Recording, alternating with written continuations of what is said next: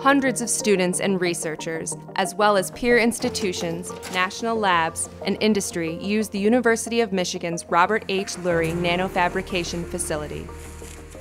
It is considered one of the best facilities of its kind in the world. Within LNF Laboratories, a diverse community of collaborative users is developing breakthrough solutions to the most challenging global issues. Putting all these different researchers and that whole community in the same location has really enabled collaborations and cross-pollination of ideas.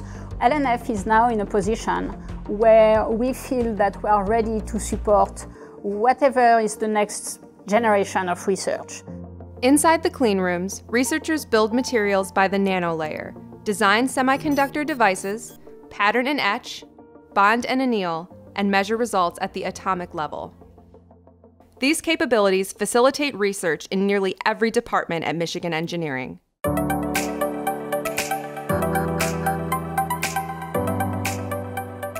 The Lurie Nanofabrication facility has been awesome for making our carbon fiber electrodes. We're basically making little mini circuit boards to stick into the brain. Much of biomedical engineering professor Cindy Chestek's work focuses on restoring natural movement to individuals who have lost the use of their hands, whether due to amputation, spinal cord injury, or other causes of paralysis. This work includes improving neural signal control of prosthetics and natural limbs through novel and improved brain-machine interfaces, functional electrical stimulation, and assistive exoskeletons.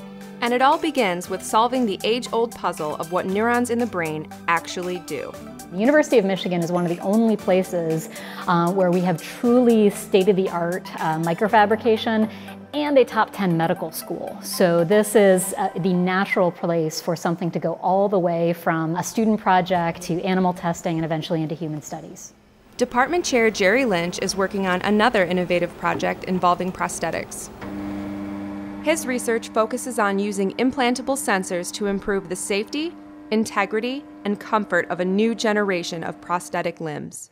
So we are using the Lurie Nanofabrication facility to develop these thin film sensing technologies that essentially allow us to monitor things such as strain in the bone, the weakening of the bone prosthetic interface, and the pH of the surrounding tissue as a means of indirectly monitoring when the tissue sees changes in pH that are associated with infections. One of the major advantages of this facility is how easy it is to gain access to it and how supportive the staff is in training students and postdocs that might not have previous experience working in cleanroom facilities.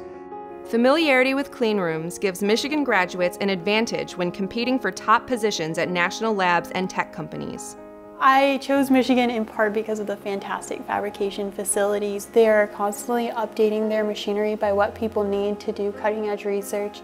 I think that our lab has an exceptional community. People here are very kind, and I don't know if you can find that kind of almost family-like sense everywhere. The LNF doesn't benefit U of M alone. It is a resource for the entire state, attracting research and development talent from industry, government agencies, and other universities. The fact that LNF was very close was a driving impetus for us actually starting the company. The staff were extremely willing to work heavily with outside companies in developing a potential process to allow us to form a good business plan. And that collaboration has helped us move our devices from being adequate to being exceptional, and that's been excellent.